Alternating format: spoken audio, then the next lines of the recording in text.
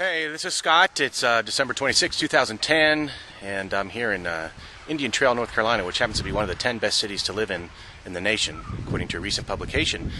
And I'm standing out here in the middle of this winter wonderland after we've had a blanket of about 2 inches of snow or so, and it's still just very gently falling down, a light dusting blowing around in the air.